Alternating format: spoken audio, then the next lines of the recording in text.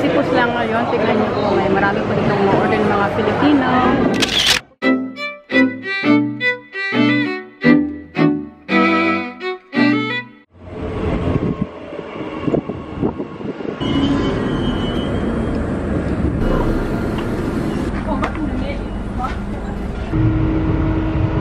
The next station.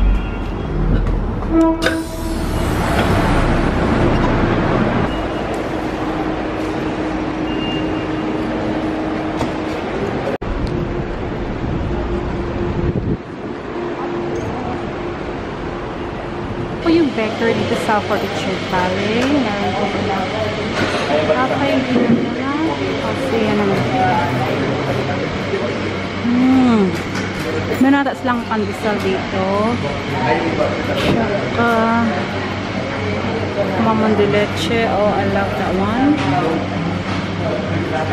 Tsaka meron po silang lengua de gato. $4. Pandesal $5. Ito, pandesal $5. Bali 12 pieces. Star bread $4. Ubi Spanish bread $4 din. Oh, mukhang masasarap. Mini munay $4. Tsaka meron po silang Spanish bread $4. Pandekoko. Ito, pandekoko $4. Tsaka ensaymada. Sarap. And then next to this is punta na din ako dito sa Best Friends Kainan sa Bali.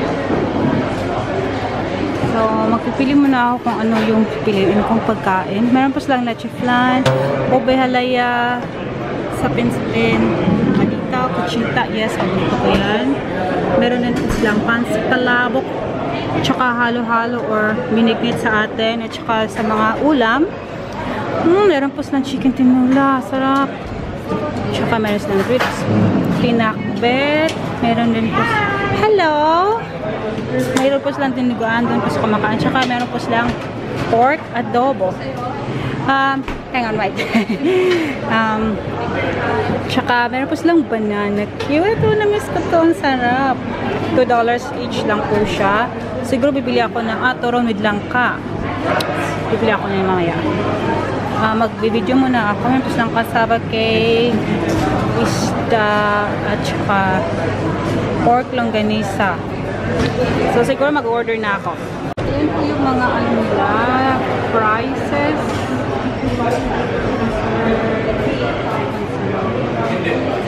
Ito po yung order ko. Yung tinulang manok at saka beef caldereta. Yun po yung order ko. Ipabaw mo sa dried fish. Teka, mag-add siguro ako ng dried fish. Ito, tsaka ito. Dried fish na. Dito do you need a bag? Ito po kakainin ko lang. 10 cents yung natin. Okay. Tapos ito po yung dried fish. Lang ako nito. Dried fish nila is luto na po siya, $6. Dito po ako ngayon sa Carinderia Valley. Dito po sa Kainan sa Valley, owned by the Best Friend. So, bumili po ako ng dried fish na already cooked. Kasi nahirapan po ako magluto sa bahay kasi napaka-smelly kasi so yun. Ito po yung order ko. I have here yung beef caldereta at saka ito yung beef tinola. So, bali yung nabayaran ko po dito is $9.95.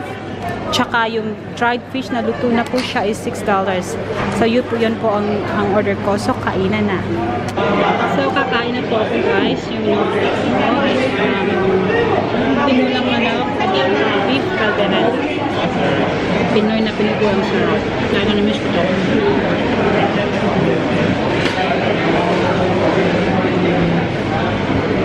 Dahil mga customer dito, mga Filipino din po halos. Visipos lang ngayon. Tignan niyo po, may marami po ditong order ng mga Filipino.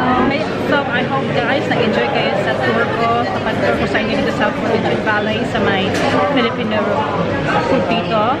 Yung parang, sa atin parang Carinderia. So, I'm happy that, kasi it's been a while that I haven't been here. And I decided to come here and also to go to their grocery later.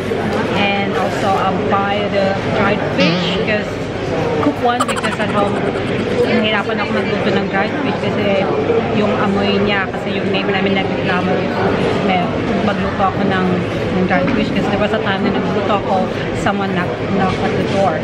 So I'm trying to avoid that now. So I came here to buy cooked dried fish. So yun, dito ako ngayon sa Carinderia. If you're new to my channel, please don't forget to subscribe and pakisipa na din ng notification bell para ma-notify kayo if ever na meron ako mga bagong videos. So I hope to see you again in my next video. Till next time, bye!